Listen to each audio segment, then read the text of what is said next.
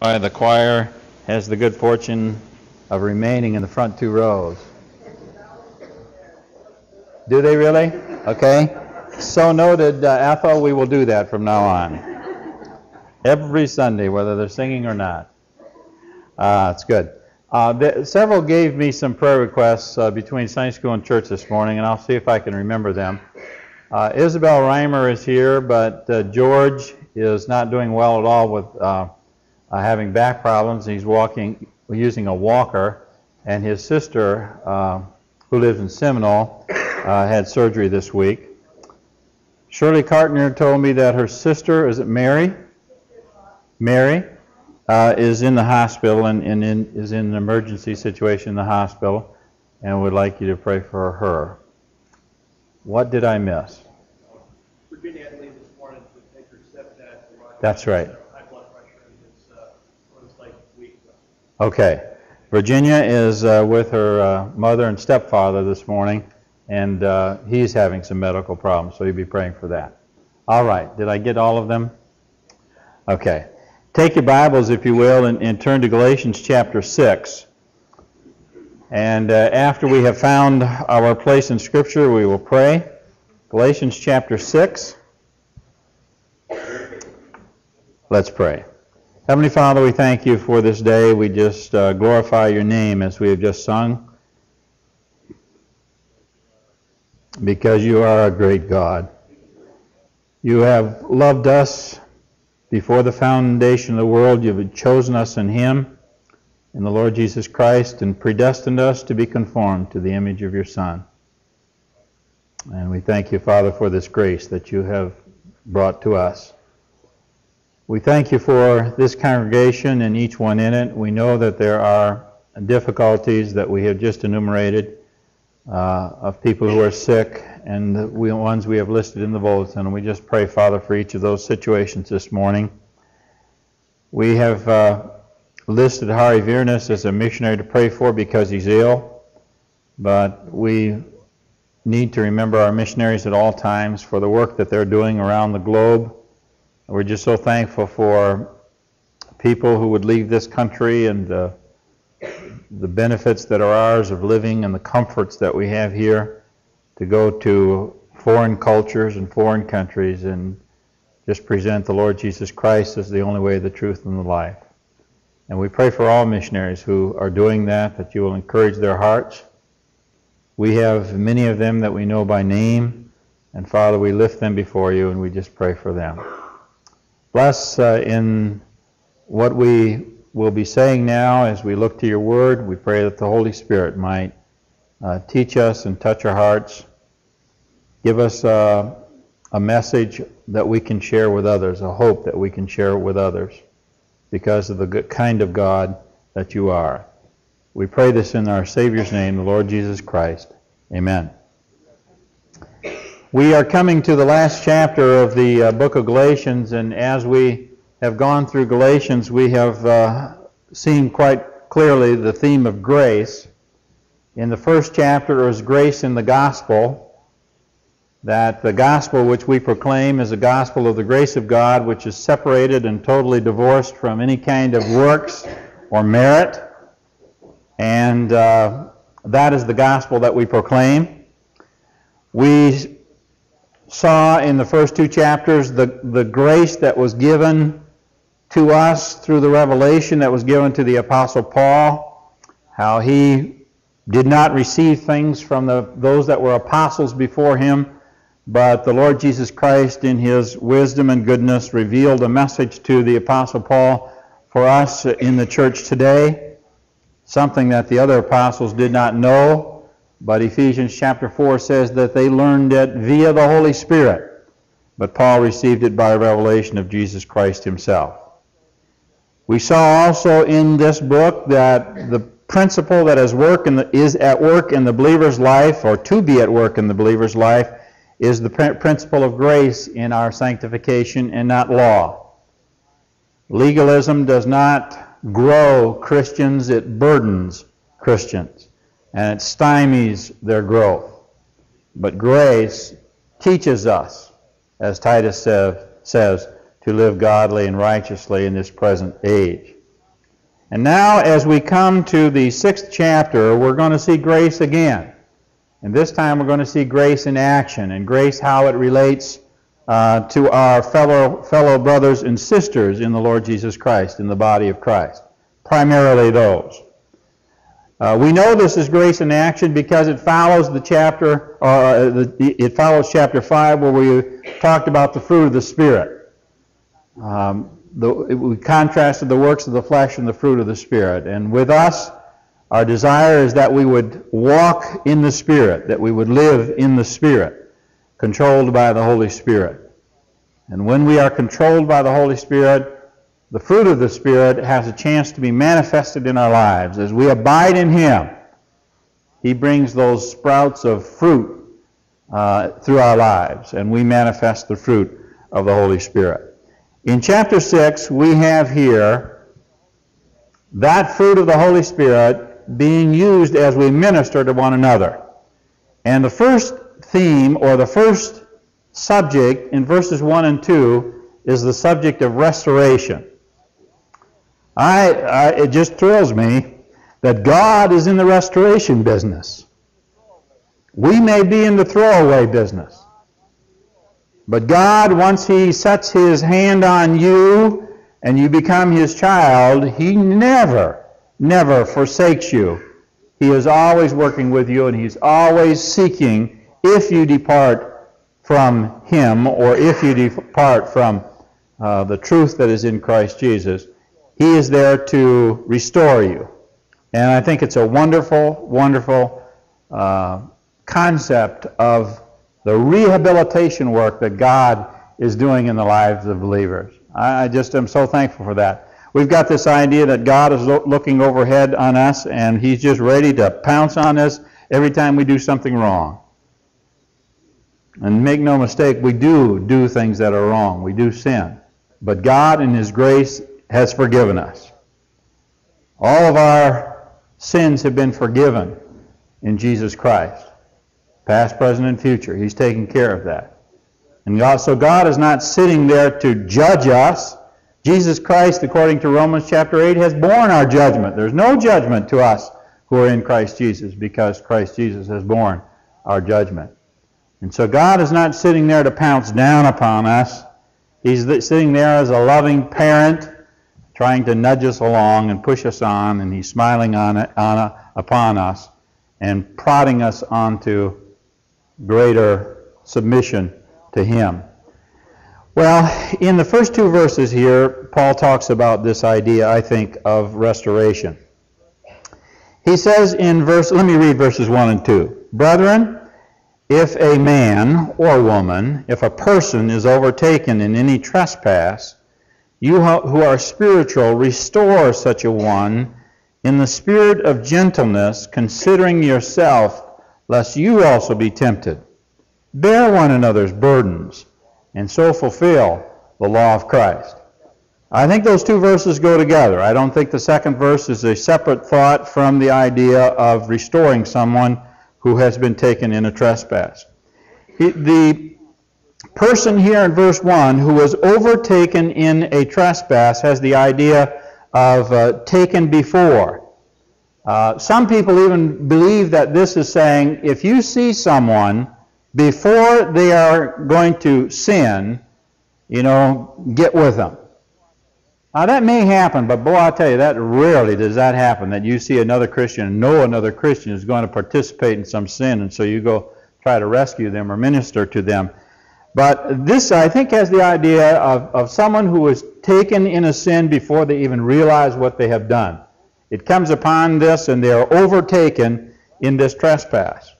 And right away, we take this trespass to be a sin. It may be. It is some sort of a fall. The believer, these are believers working with believers. The believer has taken some sort of a fall. And it is what kind of a fall we don't know. It may be a deviation from truth. It may be that someone has fallen away from a particular truth that is taught. It may be, in the context of all the grace and law business in the book of Galatians, it may be that a person might be resorting back again under the law, resorting back to legalism.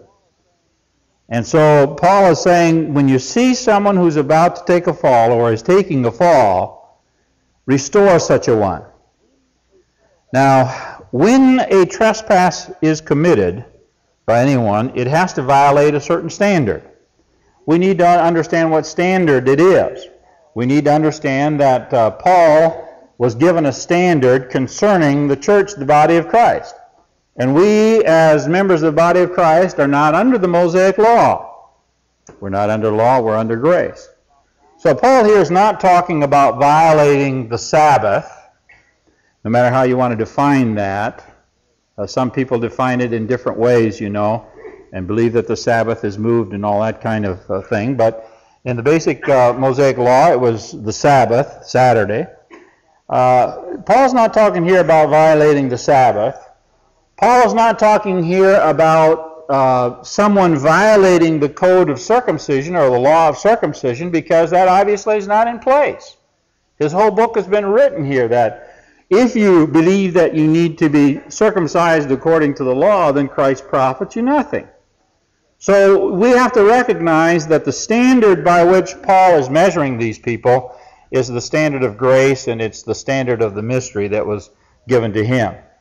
And missing the mark, as the idea of trespass is, missing the mark has to do some way with missing that mark of God's revelation for today. And as I said, it may be missing the mark, and I think this is probably very much a part of it, missing the mark by resorting again to legalism. Well, if you see someone who is overtaken in some sort of a fall, Paul goes ahead and says, you who are spiritual. The word you is plural, so he's talking about several who are spiritual. Now, what does that mean? Well, I think it's very simple in the context. Look at verse 25 up above in chapter 5, verse 25. If you live by the Spirit, let us also walk by the Spirit. Spiritual ones are those who are walking by the Spirit. And it is a sense of maturity on their part where they are walking by the Spirit. You who are walking by the Spirit, he says, restore such a one.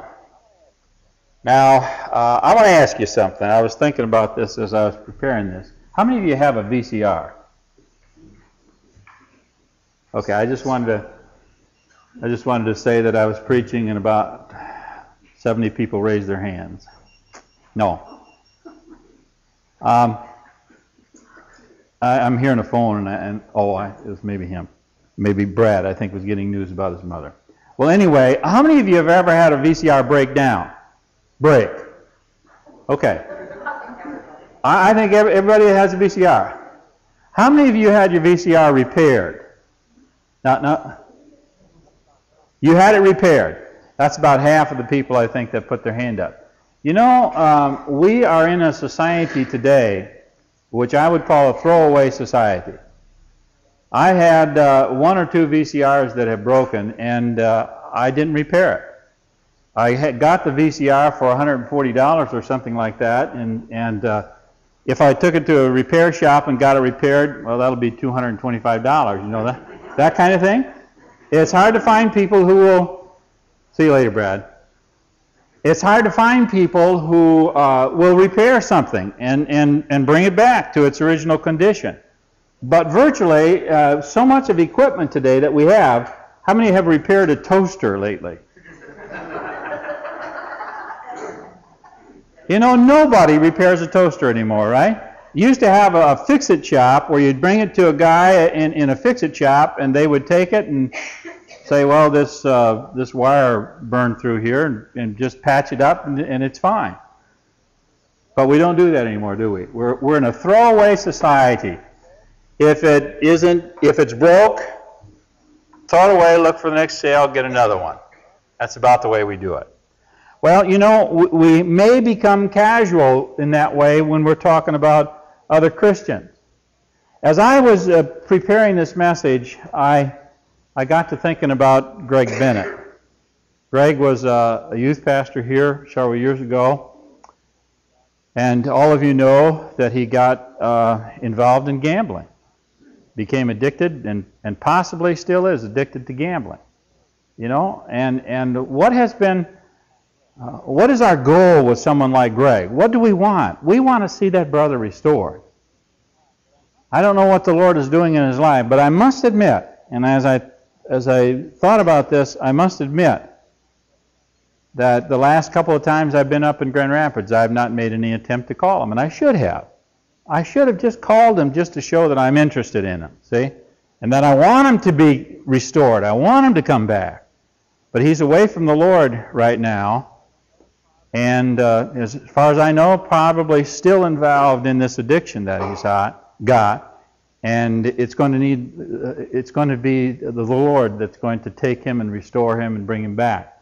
But we are kind of in a throwaway society where if we can't fix it real quick, in a Christian's life, we tend to give up on him or her. You understand what I'm saying? And the thrilling thing about God is that God doesn't work that way. God doesn't throw us away just as soon as we do something wrong. And we can have a pattern where we live away from him. But God doesn't give up on us. He keeps calling us. He keeps making the phone call. And he keeps ministering to our lives. And seeking us to come to our senses and so on. Well, this idea of restoration here is not painless. It actually has the idea of if a bone is broken, you set it.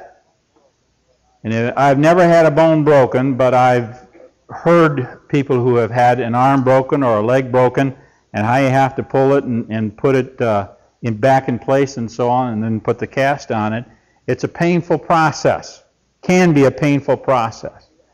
But it is the idea of mending a bone and properly fitting it together.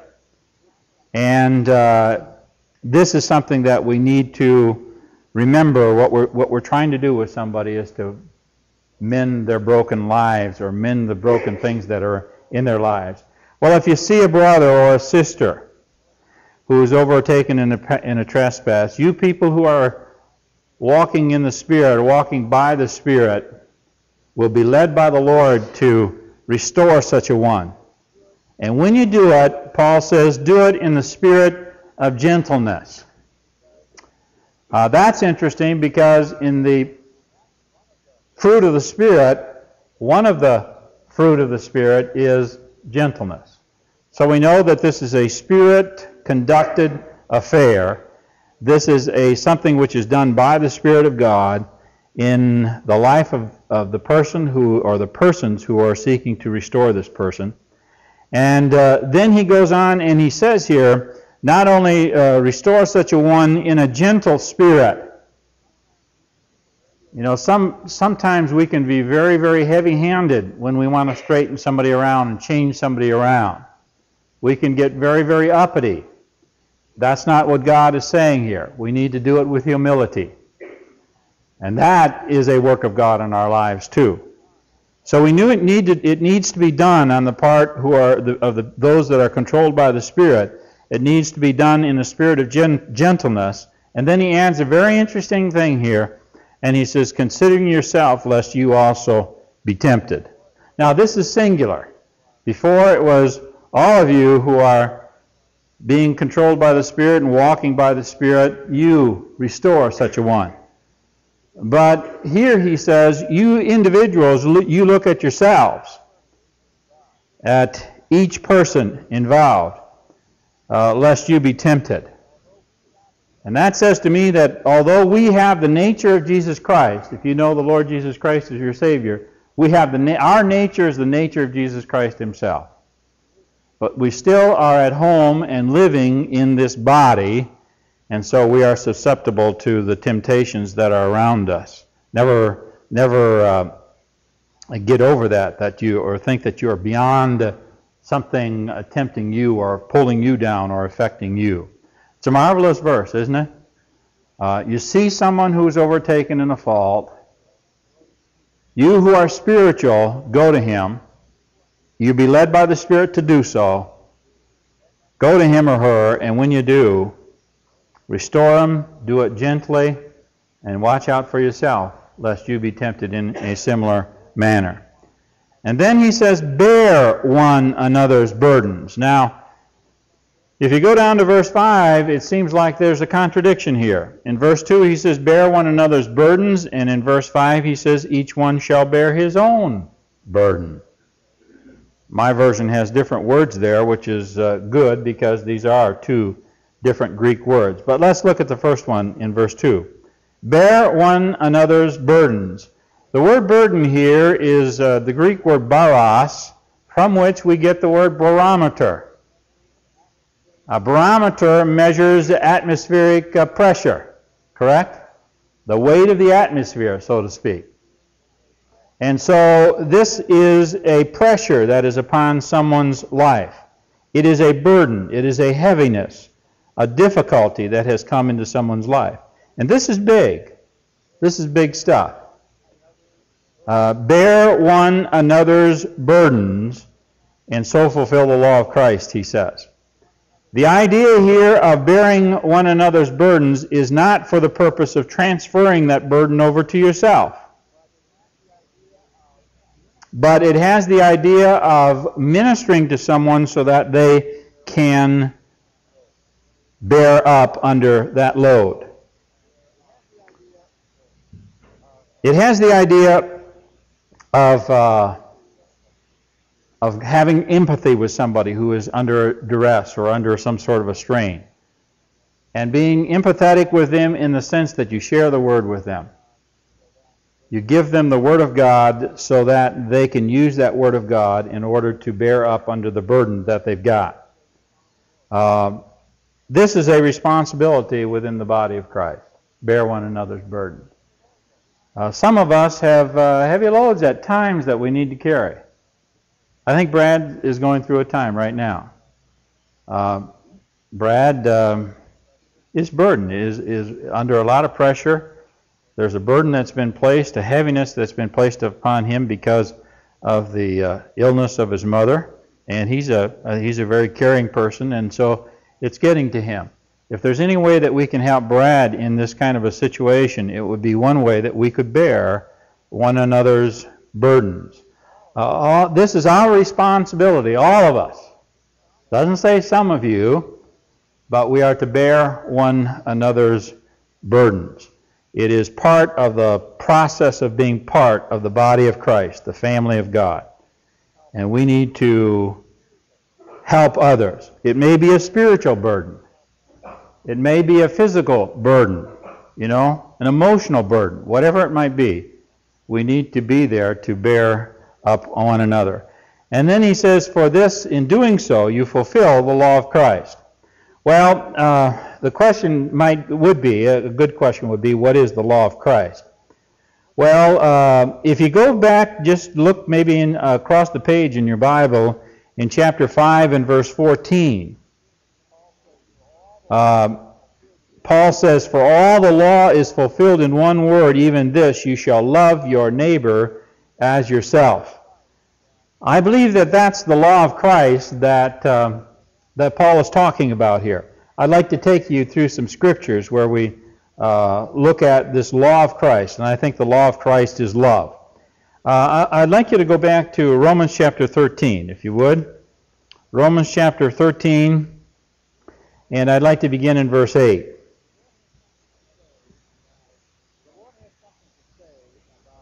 The Lord had something to say about love and about it being a new commandment.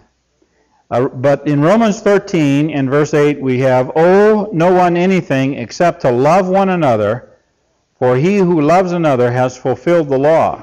This is Paul saying this. For the commandments, you shall not commit adultery, you shall not murder, you shall not steal, you shall not bear false witness, you shall not covet. And if there is any other commandment, are all summed up in this saying, namely, you shall love your neighbor as yourself. Love does no harm to a neighbor. Therefore, love is the fulfillment of the law. And again, remember in the context of Galatians, what is love? It is a fruit of the Spirit. It is a ministry, a work of the Holy Spirit in the lives of believers. In John chapter 13, I don't think this is probably one of the subjects that has greatest agreement, no matter where you look at it in the Word of God, this concept of love. In John chapter 13 and verse 34, Jesus says, "A new commandment I give you, that you love one another as I have loved you, that you also love one another.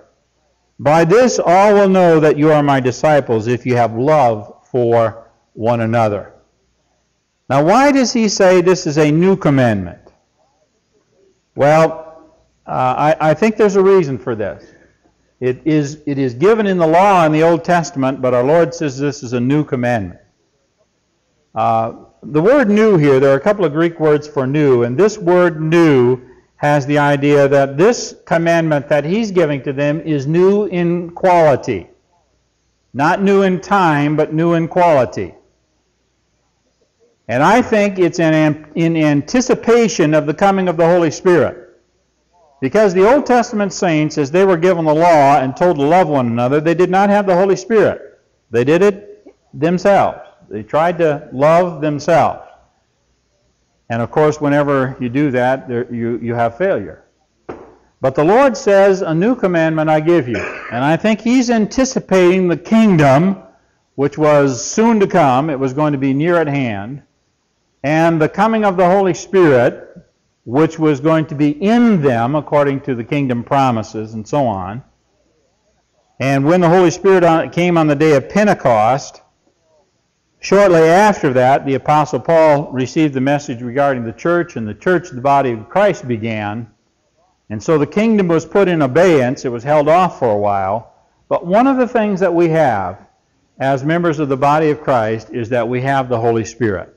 It's something that is kind of comparable to what the kingdom saints are looking forward to. When God says in the Old Testament he's going to give them a new heart and he's going to put his Spirit within them. Remember those passages in Jeremiah and so on? That's for the millennial kingdom. But we, as members of the body of Christ, not living in the kingdom today, yet we have the Holy Spirit. And so there's a new quality about this commandment of love. It is not to be something that is done by ourselves in our own energy, but it is a fruit of the Spirit. It is because the Holy Spirit is working in our lives. And I think the Lord Jesus Christ was anticipating that, and that's why he called that a new commandment. Look in Galatians chapter 5. Well, you can keep your place there. Let's go to Ephesians 5, chapter 2. This is where our scripture reading was this morning. Ephesians 5:2. "And walk in love as Christ also loved us and gave himself for us, an offering and a sacrifice to God for a sweet-smelling aroma." We can love him because he first loved us. And Christ loved us to the point where he gave his life.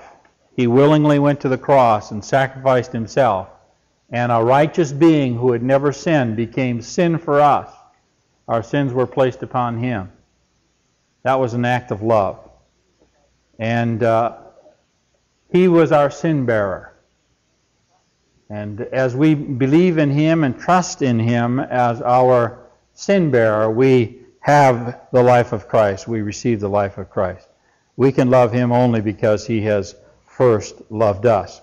And then in Galatians chapter 5, well, I think I already read that one to you, verse 14. You shall love your neighbor as yourself.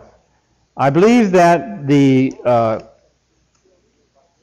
law of Christ that is being filled here by bearing one another's burdens is the idea of loving and allowing the love of Christ to work and manifest in our lives. Well, that is what Paul has to say about restoration. Restoration, restoring someone and helping someone with the burdens that they're carrying. I hope that maybe there's somebody that you're thinking of that will be brought to your mind, that you would like to see restored. Someone that's away from the Lord that you'd like to see them come back. And pray about that person. And if there is some way that you can minister to that person to restore them, it's a wonderful program that God is in, that God does in the body of Christ. Well, the next thing that he talks about is conceit. In verses 3, 4, and 5, let me read them first. He says, "For if anyone thinks himself to be something when he is nothing, he deceives himself. But let each one examine his own work, and then he will have rejoicing in himself alone and not in another.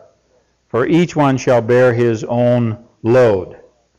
This has the idea of, obviously, of conceit. In verse 3, "If anyone thinks himself to be something when he is nothing, he deceives himself." He's deluded.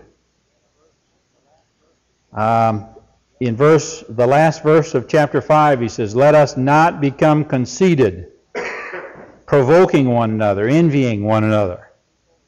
Conceit will do that. It will provoke people, and it will cause you to envy one another because you're so conscious of others. But isn't it true what verse 3 says? If anyone thinks himself to be something when he is nothing, he deceives himself. Of course, you don't know anybody like that, do you? Thinks themselves to be something, they're really not, so they're deceived. I think sometimes we can see it in others a lot quicker than we can see it in ourselves. And there can be a sense of conceit in our own lives. And it's a terrible thing that does harm in the Christian's development, is the idea of thinking more of yourself than what you should think. It is the opposite of humility. God resists the proud, but he exalts those who are humble. And so we need to have this proper perspective from God, the Holy Spirit, through the Holy Spirit teaching us and telling us who we are. And then in verse 4 he says, "Let each one examine his own work, and then he will have rejoicing in himself alone and not in others." This is a good thing. It sounds like this might be a bad thing that's going on here, but I think what it does is to look critically at yourself, at your work, the things that you do in your life as a Christian. Examine your own work. Don't be worried about Sue or Tom or Jake or any of those people. Just look at yourself, okay? We're, so many of us, in the fruit inspection business where we look at other people and try to examine other people's works and their actions and so on. And Paul is frankly telling us here to examine ourselves. And when you do that, you can have rejoicing in yourself alone. In other words, you're not critically looking at others, but you're looking at yourself. This is not a bad kind of rejoicing in yourself. In fact, I think it's even a different word than what we can misconstrue to be a bad kind of a prideful type of rejoicing. That's not this. It's not this at all.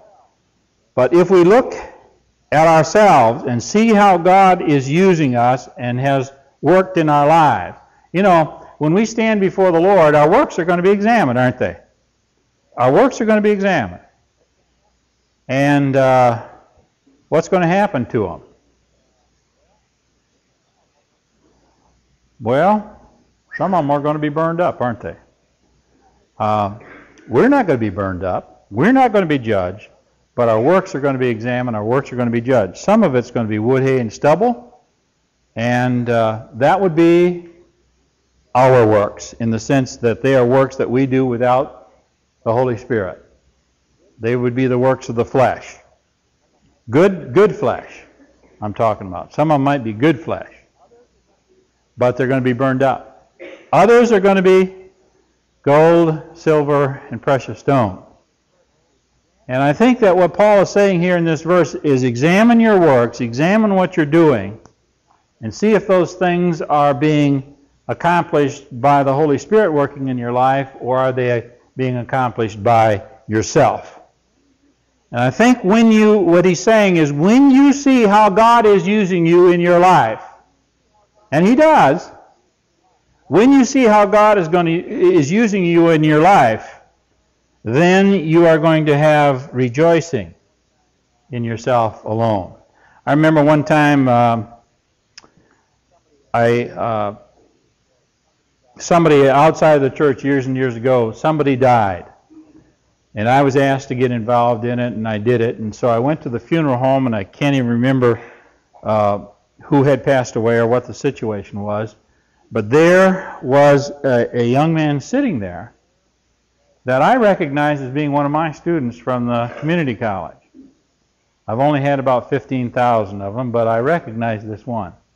And so I sat down by him, and I didn't know what his name was. And I said, "I've forgotten your name. Tell me who you are." And he told me. I think it was Mike. And so I sat down by Mike, and I said, "Well, Mike, what's your relationship to the deceased?" and so on. We talked about it. And he gave me a little hint that he didn't have a clue as to what was going on as far as death and what's going to happen afterward. And so I asked him, I said, "What's your religious background? What background have you come from?" He told me, I think he was from a Catholic background. And I said, "Well, Mike, I really got some good news for you." And I explained to him the gospel. And he said to me that he never heard it explained that way before.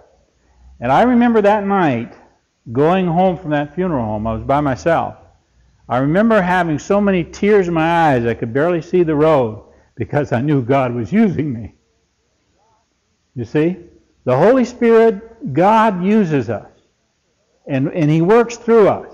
And we need to examine our lives to find out those things and see those things and recognize and bless God and thank God for the way that he works in our lives. Now, I never saw Mike again after that, so I don't know what happened. He might be a Christian working in a church like crazy right now. I don't know. But we leave that up to the Lord. But Paul says, examine yourself and look at how God is using you. And when you are rejoicing, you're going to be rejoicing because you're going to see how God is working in your life, and not because you're examining someone else's life, you see. Not because you're trying to weigh what their life is. And then he says in verse 5, and this is the other one, the verse that seems to contradict, he says, "For each one shall bear his own load." The word here is a different word than what we have up above. And this is an expected load. It may be light, it may be heavy. Remember, the Lord said, "Take my yoke upon you, for it is light." Didn't he say, "My burden is light, my yoke is easy"? In that case, the burden was not a heavy burden. The burden in verse 2 is something that is occasional burden in our lives, and it's a heavier burden. But this is the type of thing that every one of us has. You may call it responsibility if you like. God places burdens in our lives, responsibilities. It's like a backpack that soldiers wear. I got to thinking about all the students that I see with their book bags. You know, that's part of the uniform. Got to have a book bag. I'm sure you got a book bag, right? Got to have a book bag, see? Everybody has a book bag. It's a neat thing. You just carry them on your back and sling it on the desk when you get there and take out what you need and so on. Everybody has some sort of a book bag in our lives. Everybody has some sort of a burden, a load, a responsibility.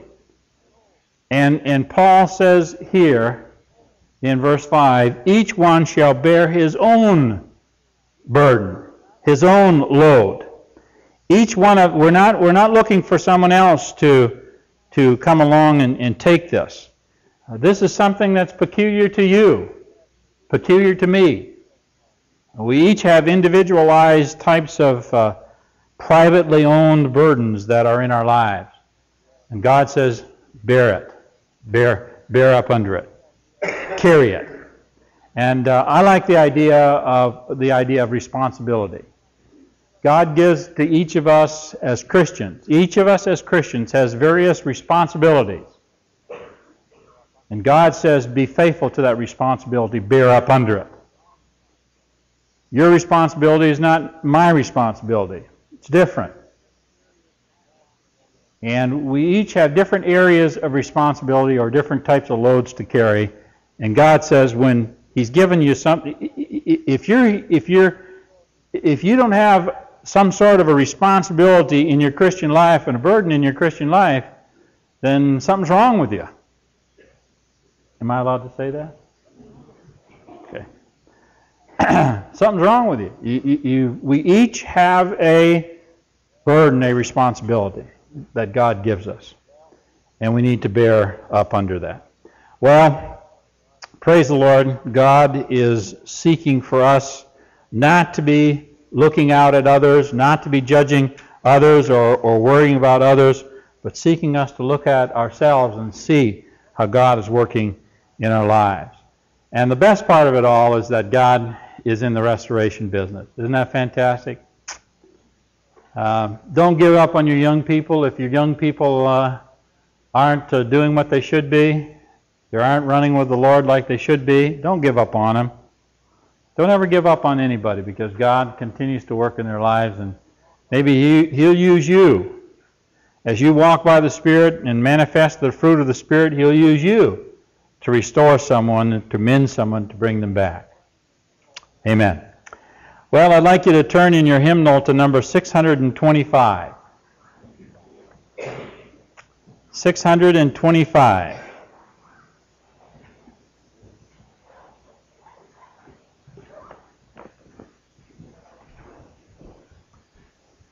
And here's how we're going to do this. Pay attention. The choir is going to sing this alone first, the first time. After the choir has sung it the first time themselves, then if you will stand and join them in singing it the second time. How am I doing? I'm reading it just like you wrote it here. And then, after you have sung it,